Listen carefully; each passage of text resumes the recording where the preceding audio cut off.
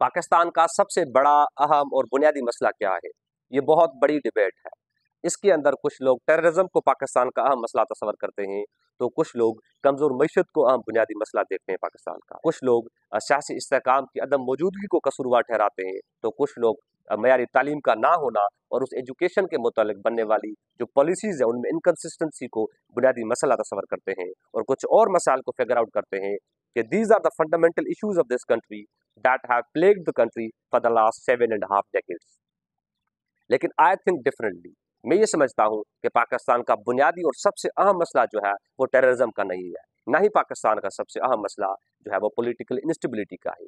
दो I consider them issues. मैं ये समझता हूँ कि ये मसाइल है अपनी जगह पे, लेकिन इस मुल्क का सबसे अहम और सबसे बुनियादी जो मसला है वो इस मुल्क के अंदर बसने वाली जो मुख्तलिफ कौमें हैं, मुख्तलिफ जो नेशनैलिटीज़ है, उनके वजूद से इनकार का बुनियादी मसला है। उनकी शनाख्त से इनहराफ करने का जो है वो इस मुल्क का सबसे अहम मसला है। उनकी सकाफत को पीछे धकेलना इस मुल्क का बुनियादी मसला है। उनकी ज़ुबान को सबोटाज करने की कोशिश करना इस मुल्क का बुनियादी मसला है। उनके तारीखी हीरोज़ को विलन के तौर पर दिखाने का ड्रामा बुनियादी तौर पे इस मुल्क का सबसे अहम मसला है। 50s के दौर में वन यूनिट जैसी स्कीम बनाना और मुख्तलिफ कौमों की शनाख्त को डैमेज करने की कोशिश बुनियादी तौर पर अहम इशू है। फ़कत उर्दू को कौमी ज़ुबान बनाना इस मुल्क का अहम इशू है। State language of Pakistan is going to be Urdu and no other language. ये इस मुल्क का सबसे अहम मसला है कि पाकिस्तान के अंदर पिछले 70 सालों से जो है वो मुख्तलिफ बसने वाली कौमें हैं, उनकी शनाख्त से, उनके वजूद से इनकार करने की कोशिश है, और उनके वजूद से जो इनकार है ये दूसरे मसाइल को जन्म देता है।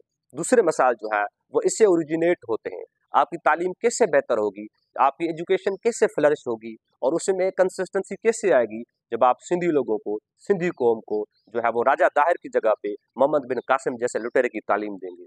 आपकी तालीम कैसे बेहतर होगी जब आप सिंधी कौम को GM सैयद, हैदर बख्श जतोई और हेमू कलानी की जगह पे वो मौलाना मोहम्मद अली जौहर, शौकत अली जौहर और महमूद गजनवी जैसे लोगों की तालीम देंगे। आपकी तालीम कैसे बेहतर होगी जब आप पश्तूनों को अपनी हिस्टोरिकल हीरोज़ की बजाय अपने इम्पोज किए हुए जो है वो हिस्टोरिकल हीरोज़ की तालीम देंगे।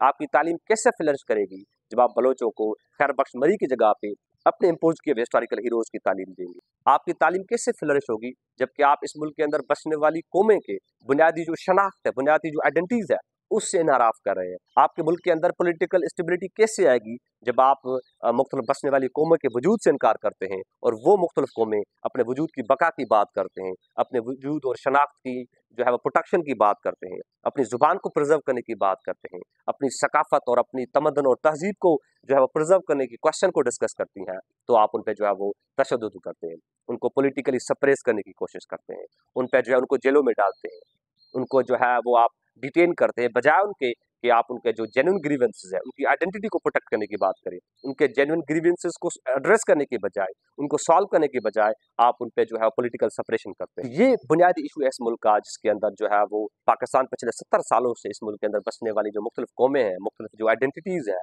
वो उनके आप बुनियादी वजूद से, उनकी शनाख्त से, उनकी सकाफत और तहजीब से नाराज़ करते हैं।